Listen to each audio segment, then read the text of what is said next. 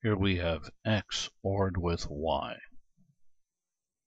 ended with x or z.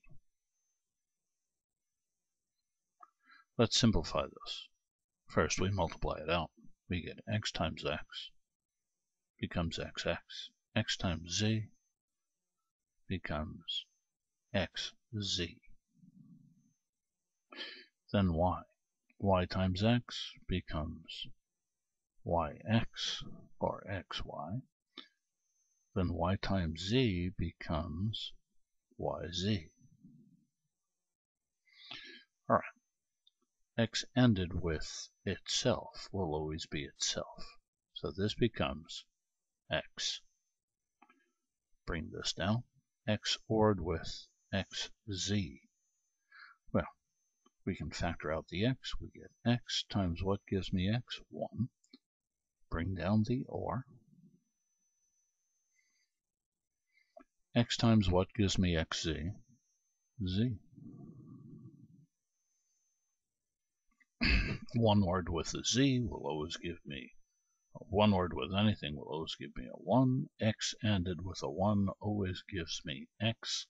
And I now bring down the positive yx plus yx. And x is in both of these terms. Let's factor it out. X times what gives me x? 1. Bring down the OR.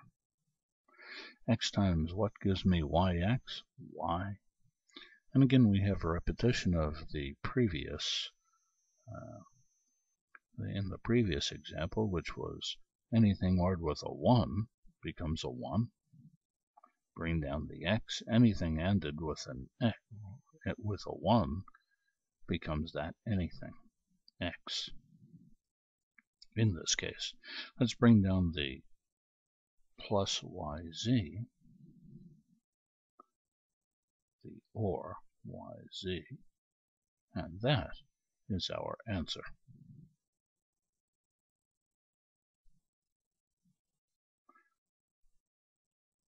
So, whenever we have x OR y times x OR z, this will always give us x OR yz. This will always give us x OR yz. And that's our answer. Well, specifically, that's our answer.